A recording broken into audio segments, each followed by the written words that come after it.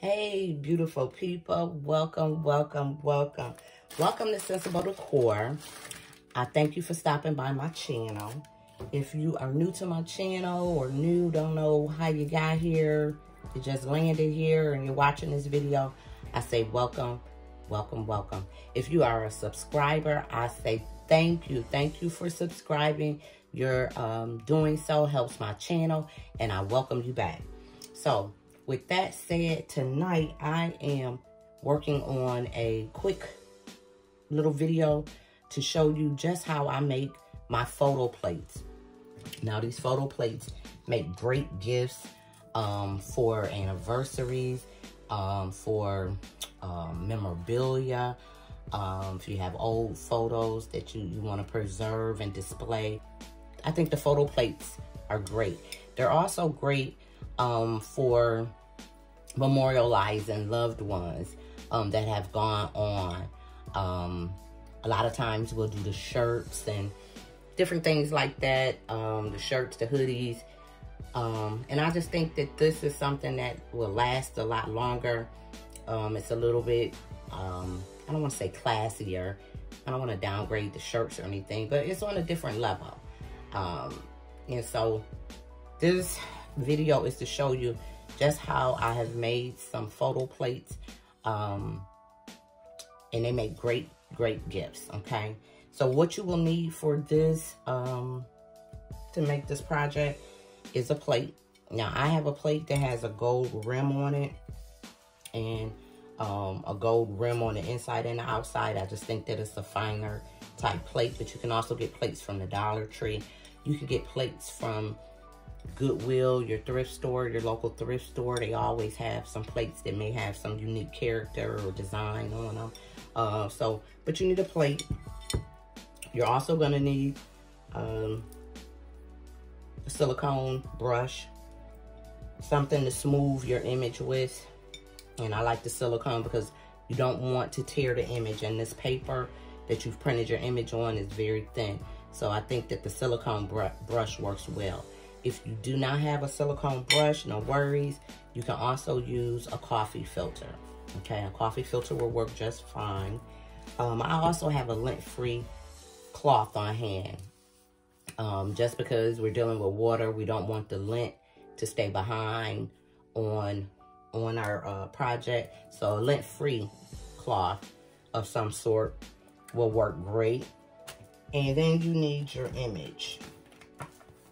And now what I have is my image. I have printed it on. You're going to need some WATERSLIDE decal paper. I use Hayes WATERSLIDE decal paper for inkjet.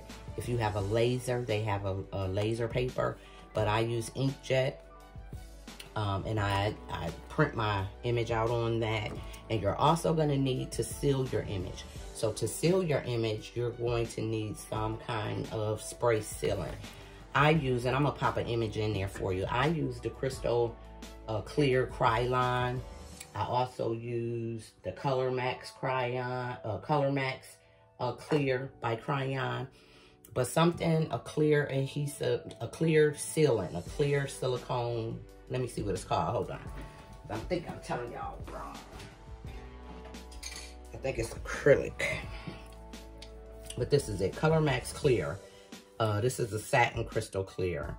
And this is basically a sealant. And you need this to seal your picture because you don't want your ink to run, because you're going to be soaking this picture in water. Okay? You're going to be soaking your image in water. And you can see that mine has a shine on it, on it. But when I put this in the water, the image shouldn't come off. You're going to print your image on your water decal paper, and you are going to seal your image. I'm going to pop a quick video in this video showing just how I seal another image. It's very quick. You're going to use your spray. You're going to spray your image going in a couple different directions. Let it dry. You're going to let it dry for about 20 minutes to a half an hour. Spray it again in a couple different directions. Let it dry. And then the third time, you're gonna spray it. You're gonna let it dry, and at that point, I let it dry for at least a good hour.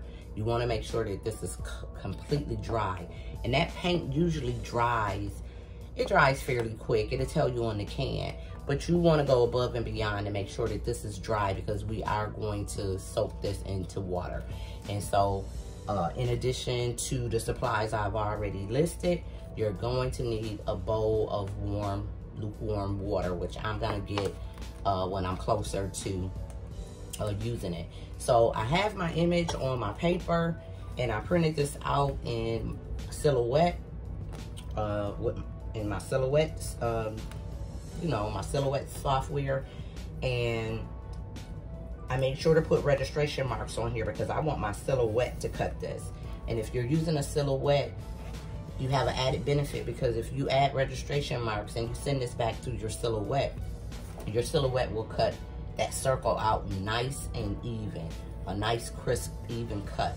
If you do not have a Silhouette and you have a steady hand, then you can, once you have formatted your image into a circle to fit your plate, and if you don't know how to do that, let me know in the comments, and I can put a quick video in there to show you guys how to make your image, crop your image into the size that you need to be able to fit onto your plate. I can do that. Now, with my registration marks on here, and I can now send this through my Silhouette for it to cut. So that's what I'm gonna do. And then we're gonna come back and I'm gonna show you just how easy it is to pop the image onto the plate. The longest portion of this project is sealing your image and waiting for it to dry. Other than that, it's a breeze. Now, in order to embellish my plate, I did cut out some words, and you'll see on the plates that I put in the video, the other plates.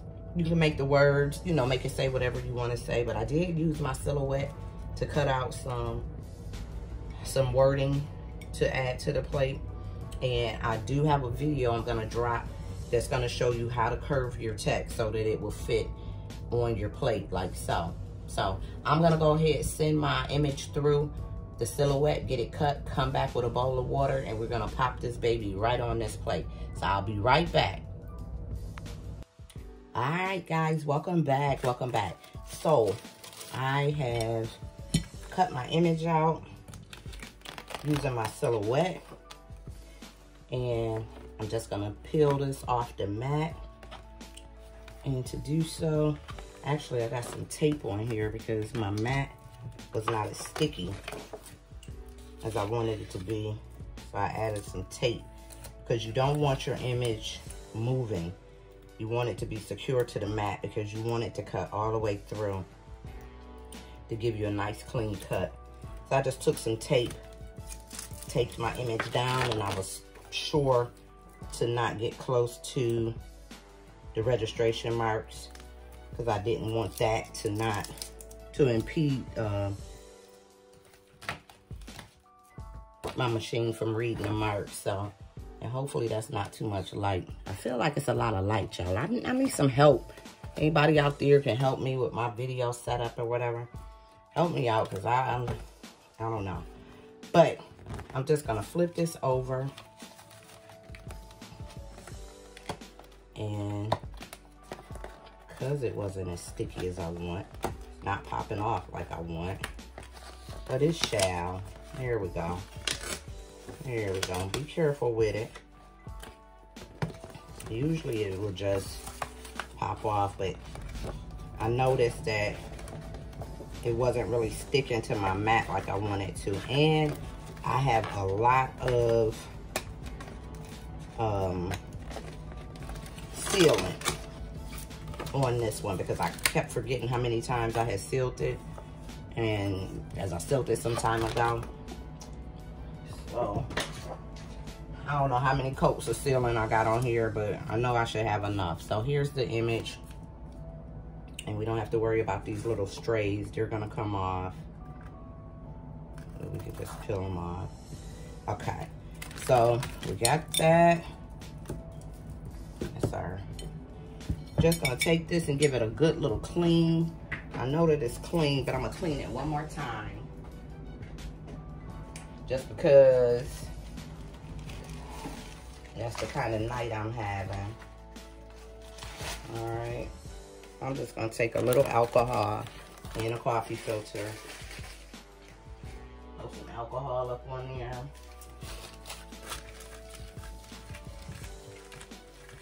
Just give this a wipe. You wanna make sure it's clean and free from any dirt, grime, dust, oil, anything like that. And a coffee filter. These come in handy. Coffee filters are great. So even if you gotta carry by yourself a pack of coffee filters, because they come in great for cleaning, dusting. Come in great for your little projects, your crafting. Okay, so that's that. Get y'all back situated. All right, let's see where we at here. Here we go. All right, so that's clean. Now, I have my bowl of water. It's lukewarm, not hot, hot, hot, lukewarm. And you're just gonna put your image in the water. Allow your image to set in the water for about 30 to 60 seconds. A minute, no longer, is about all you should need. Your image is going to curl up, but if you have it properly sealed, you do not have to worry about your picture, your inks running or anything like that. Your plate is ready because it's clean. No matter how much I clean it, I keep seeing little spots. And so I'm just gonna take a little bit of this water and just put a little bit on the plate, just so that the image can slide. Because this paper is very, very thin. But we're gonna be sure to get all of the water out. All right, so I'm just gonna take this, drop it in. You can see that it's curling up, but I'm gonna open it up and you can see that none of the inks are fading. Okay, I hope you can see that. None of the inks are fading. Try to bring y'all down right there, hopefully. And we're just gonna let this sit, and you'll know that your image is ready when the back of the paper easily slides away from the front of the image. Okay, so you can take it out and just see if it slides easily. You see how that's sliding? Okay. We're gonna move the water. And we're just gonna take this image and I'm gonna stand up and I'm gonna slide this way. I'm gonna drop my image down. My hands are clean, but I'm going to take my hand, hold it over the image, and I have this paper. I'm just gonna grab the paper while applying just a little bit of pressure and slide the paper out. And there we go. Boom. Okay.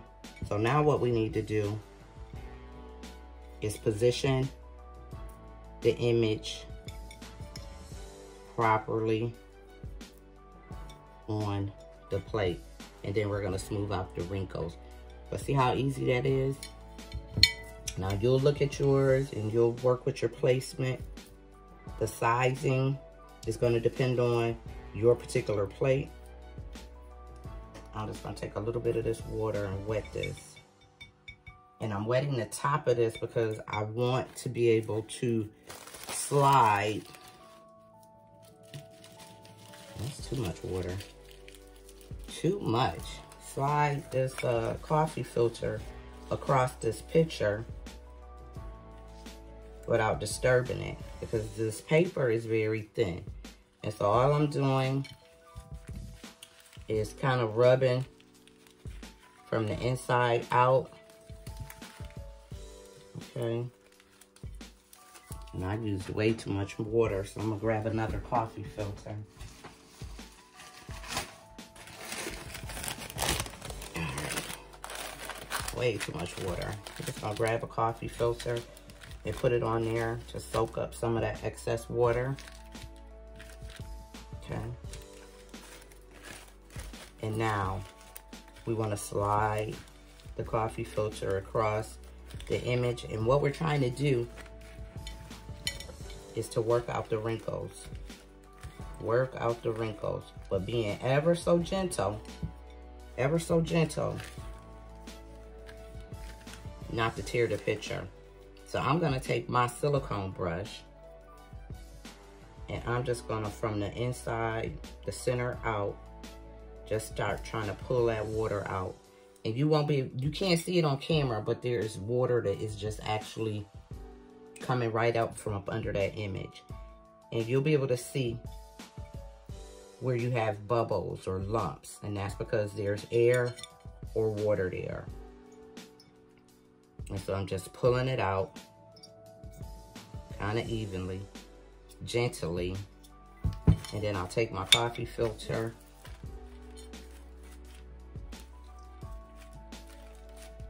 and let the coffee filter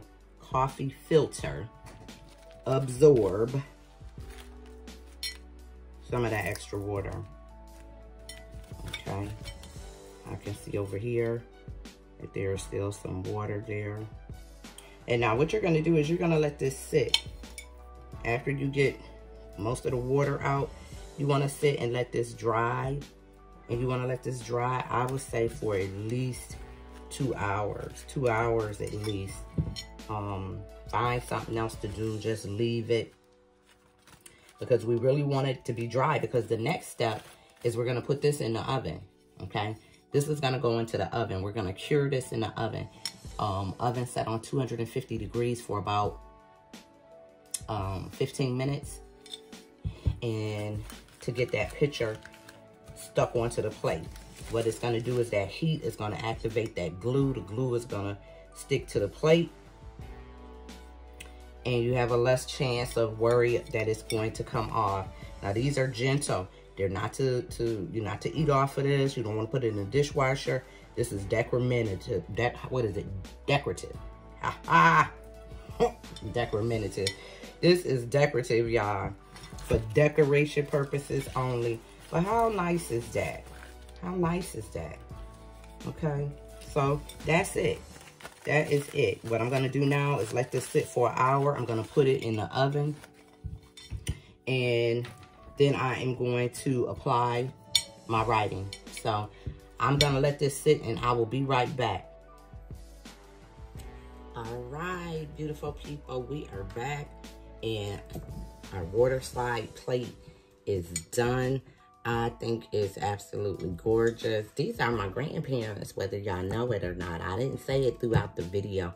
I ain't want to get all, you know, I ain't want to get into a certain kind of place. But that's my grandmother and that's my grandfather. My grandfather has gone on to paradise. And so I thought that this would be a great memorial gift for my grandmother. They were married like 50-something years or something like that. And so true love is forever. And this just makes a great gift. Okay, I know that my grandmother is going to sit this on, you know, the older people have curio cabinets, things like that, buffets. And so I know that she has a place that she can find for it. And I'm going to send her this little stand. I have another stand. Now this stand usually comes with the plates if you buy them, and it's a plastic stand and it works, but I wanted to give her something a little bit more sturdier. This that stand comes from Amazon. This one is a folding, it just opens, and it also works. So definitely a great way to display you know, a great piece of memorabilia, old vintage photos, loved ones, good times, you know, happy moments. So I hope that you like this. I've done a lot of these. These were a big hit for me around Christmas time. And so I've done a lot of them. I posted a couple images in the videos. I didn't want to get to putting too many pictures out there without their permission and whatnot, but they come out lovely. The better the picture, the better the plate. But with some of your older photos that have some, you know, some flaws or whatever, this is still an excellent way to transform that photo into a beautiful keepsake.